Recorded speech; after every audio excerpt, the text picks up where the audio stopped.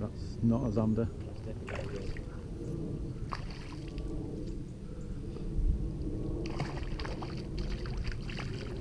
But it's the first fish of the day, mate.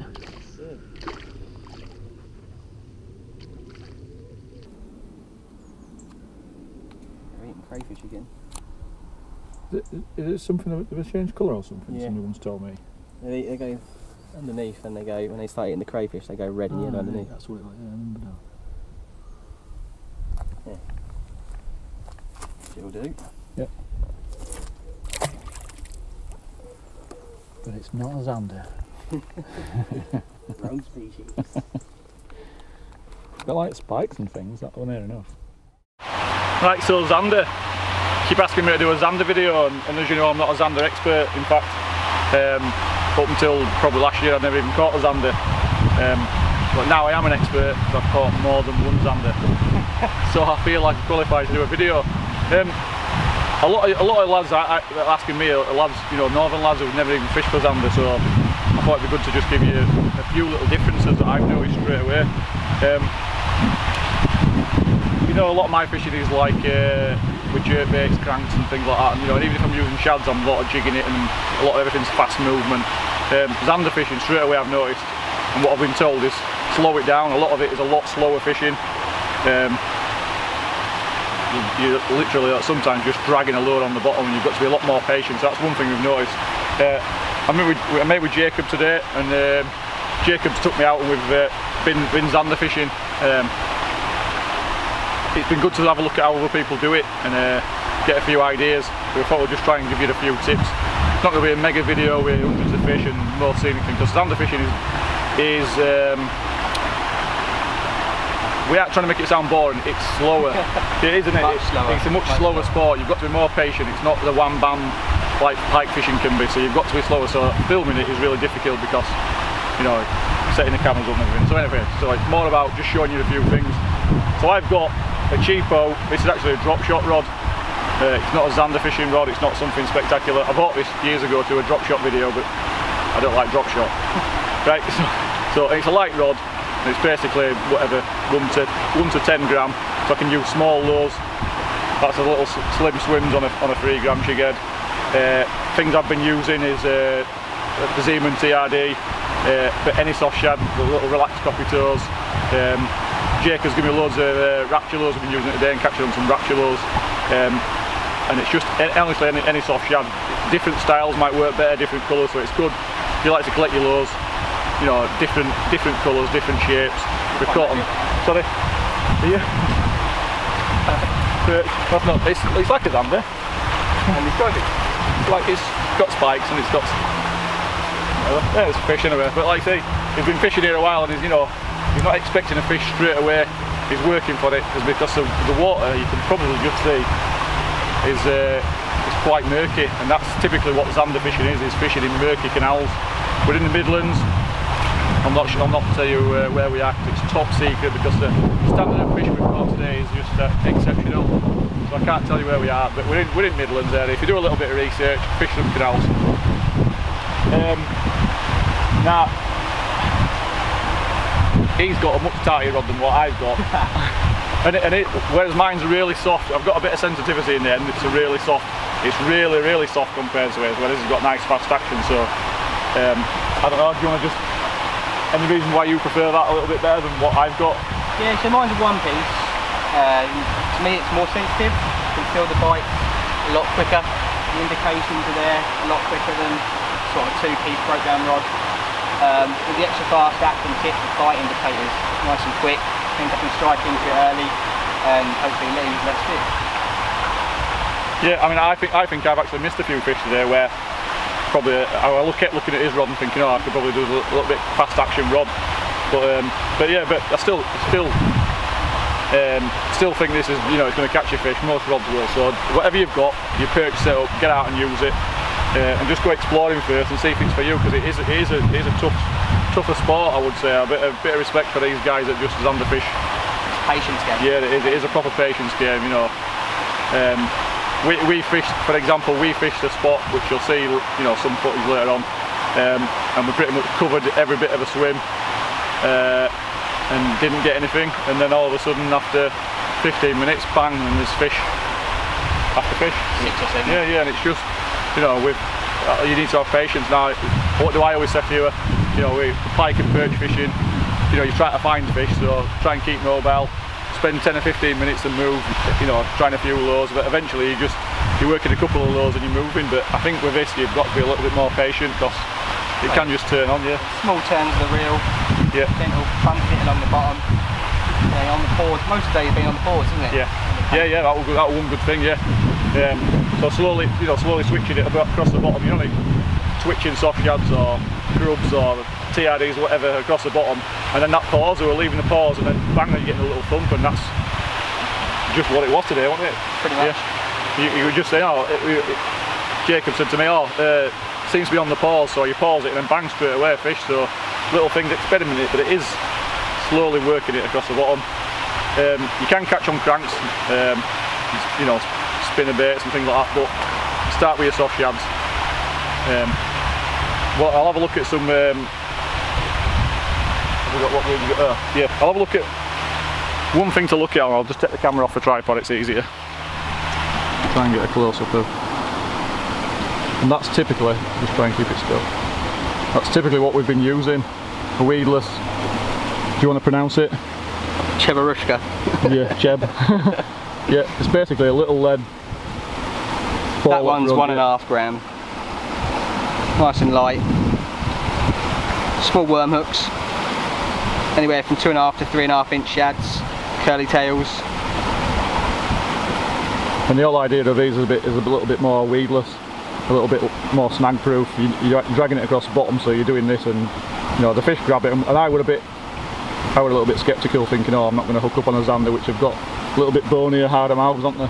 Yeah. But you've been hooking up really well, haven't you? And it makes a difference. I've probably lost, you know, I'm like, I don't like losing loads, and I've lost 2 loads today, 2 relaxed copper toe shads, so it's about £1.50 down drain, and I'm absolutely gutted. Paul's pocket money gone. Yeah, that's it now. I can't buy no more loads this year. But like I said, that's a lot better system, so I'd definitely look at that if you're looking to start with Zanders. You can even set up worms and TRDs in the same sort of fashion, can't you? Yeah. Well, there's loads of videos out there on rigging soft plastics. I might do one day, but yeah, that's a good method to go to. Features, lock gates as usual. One thing I've noticed in really recent Zander expeditions has been, got a fish? Yeah. Oh, he's catching fish on film. He's a pro. Let me just try not to fall in.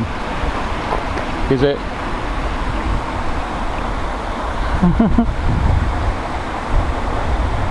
Need net? Yeah.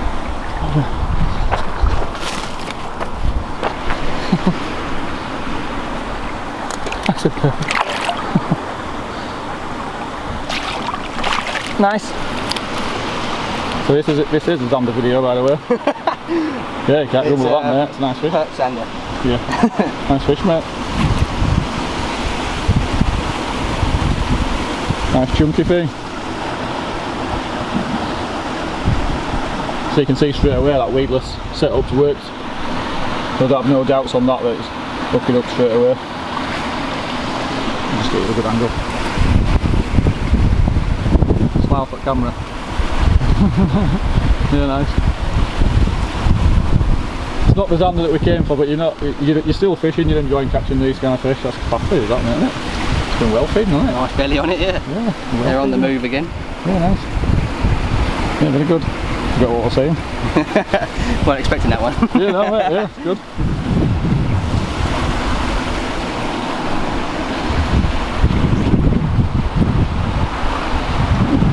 Yeah, nice, good. That's what we're talking about. We're talking about one thing I've noticed is you can just see on your canals you've got these inlets in various places and outflows and things. Make sure you give those a good searching. So other things, you know, usual stuff, bridges, dark areas, you know, sometimes they've got really peculiar eyes. And I think, is it right that they like the darker areas, the cloudier, murkier water, that sort of thing. So, you know, under your trees and things, you know, the shaded overhangs and things like that. But we found, my experience, like I say, I'm an expert now, I've got, dozen of Zander. Yeah, I'm 15 on now. And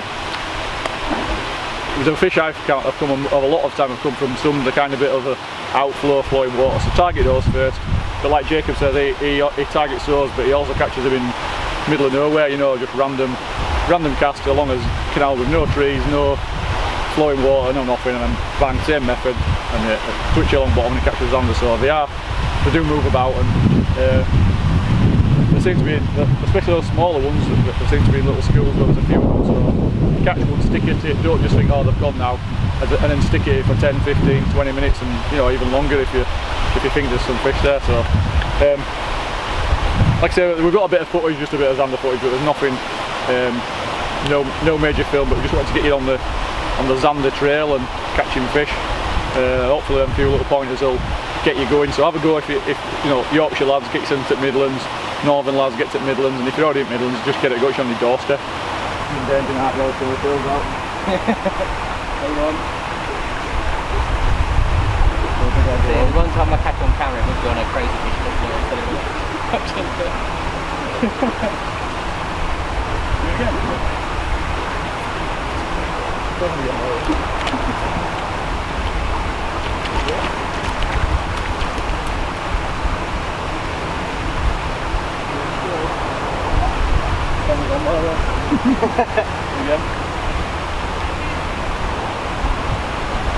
Honestly, it is a Zander video.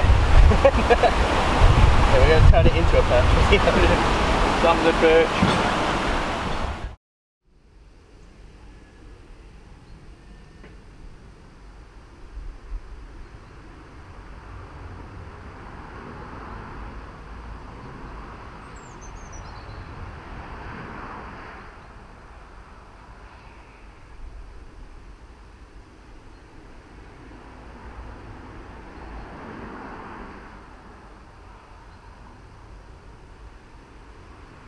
Yep. Yes. Is it one of them spooky alien fish? It's a spooky alien fish. Yes. Result, pal, result. And you just missed one and then got one on that white.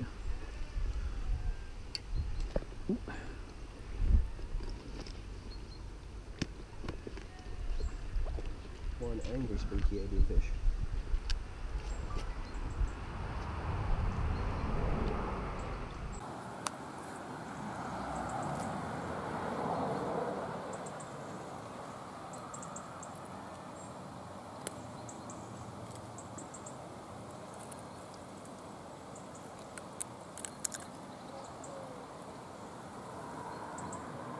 Really nice. I wish we'd got these up north. They really are pretty fish, aren't they? They're amazing, aren't they? Yeah. The coloration of them and those set of gnashes as well. Yeah. Open your mouth. Lock your jaw now, haven't you? Has he gone stubborn? Yeah, he's locked it. Yeah. Nice. Hold on, matey. First alien. Ooh.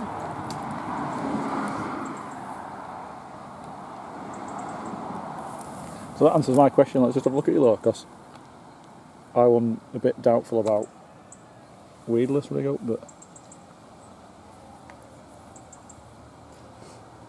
yeah, I think the hooks I've got, like we were talking about earlier, mine are too thick. That's really nice. Thin. That's hooks. Really thin. That. Yeah. Compared it to mine. If you've got a thinner gauge hook. Hooked up on that perch, but the ones I'm using is really much really thicker thick. gauge. Yeah. You'll have to get that secret off you. Yeah. No, that's fine. I think that's fine for pike, the ones I'm using. Softer mouths though. Yeah. You've got to knock it for a bit of bone on those heads. Yeah. Yeah, nice. I'll have to get some of them. The VMC ones I've got in the bag, they're even thinner. Are Yeah, they're literally like even another half of that. Yeah.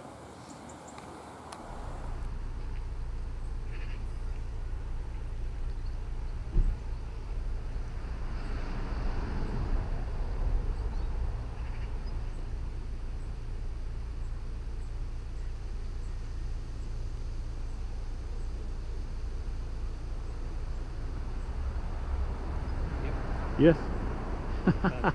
Is it? No, little Z. Little Z. A little Z.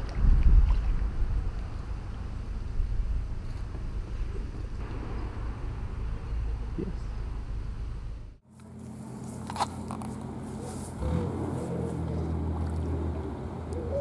Full of school, isn't it, here, isn't it? It's almost alluring.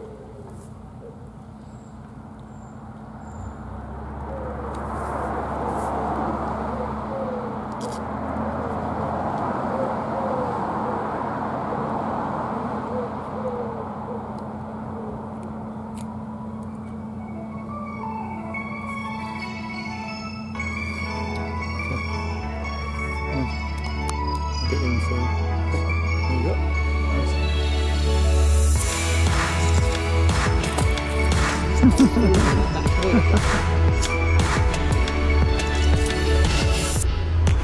Actually could it right.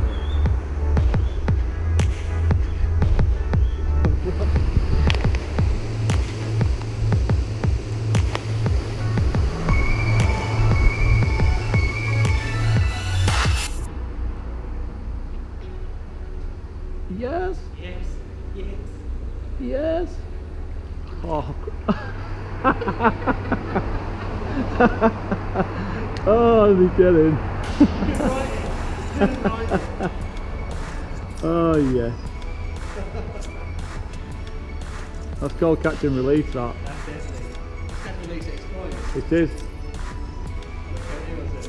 Once I realised it wasn't a £15 Zander, I just let it go.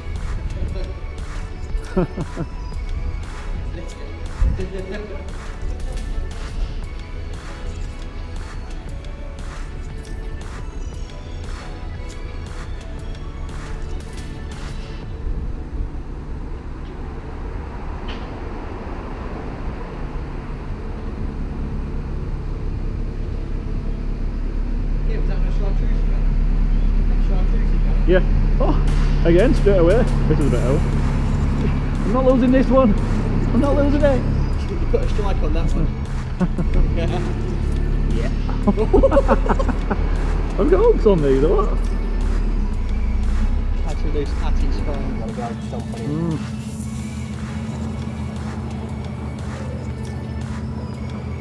Thanks. Come on.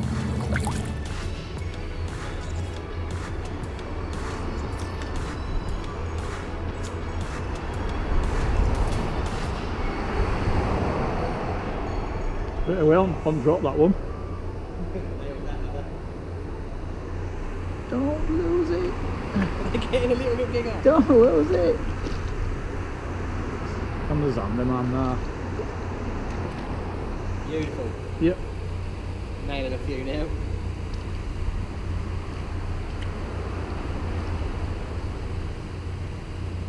So they've got proper evil eyes on the Yeah, haven't they? It's a strange thing, isn't it? It's got proper silver overlay. Little bugger.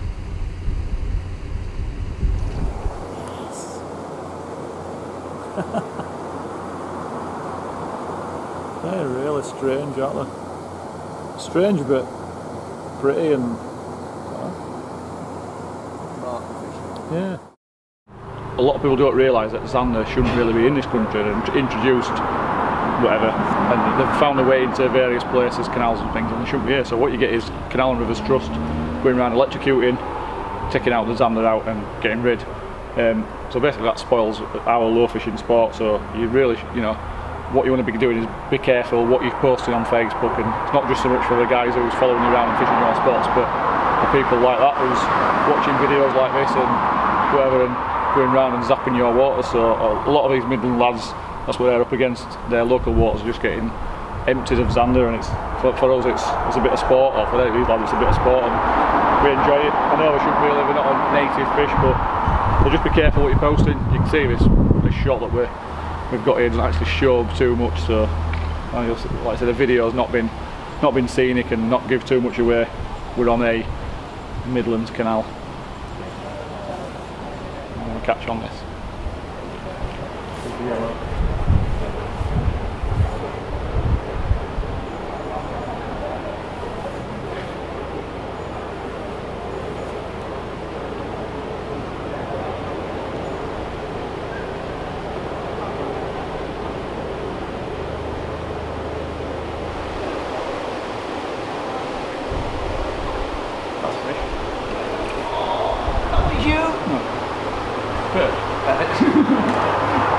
Wrong species again.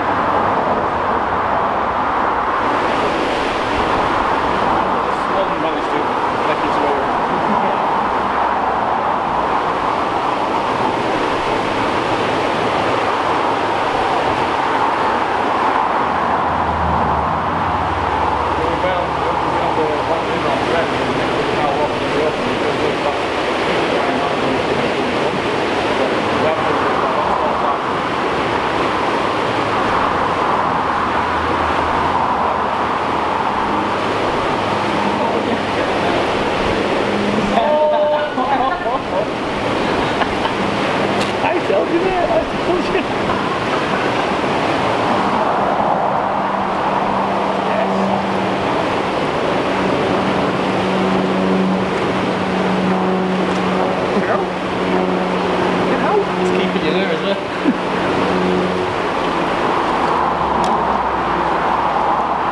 There we go. Zander video.